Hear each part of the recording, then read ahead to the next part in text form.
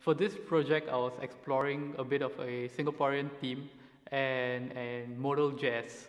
And so why Butterhorn is because it's a kind of like a French pastry or European pastry that is very commonly found in our coffee shops, like toast box or anything like that.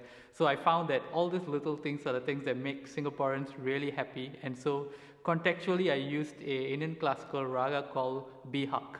So Indian classical ragas are actually melodic forms that have a character or a kind of a color. So for Behag, it represents love. So when we play Behag, we try to expand on our expression of love through the melodies. So Behag is a bit of a zigzag pattern raga.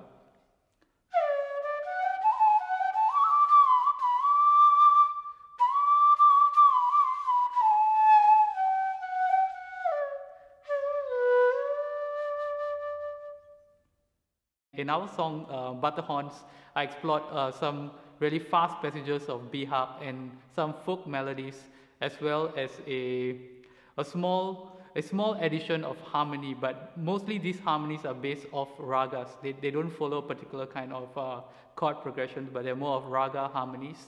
And so therefore, this composition tries to bring out the kind of sounds and flavors we hear in Singaporean culture as well, and of course we are really fortunate to put together such a unique proposition of saxophone and bansuri and the tabla. It's actually a mix of almost 3 types of nationalities: European, North Indian, and South Indian instruments together, and especially using North and South ragas, putting together all this music together, and I hope you really enjoy our 2 projects of Chari and Butterhorns.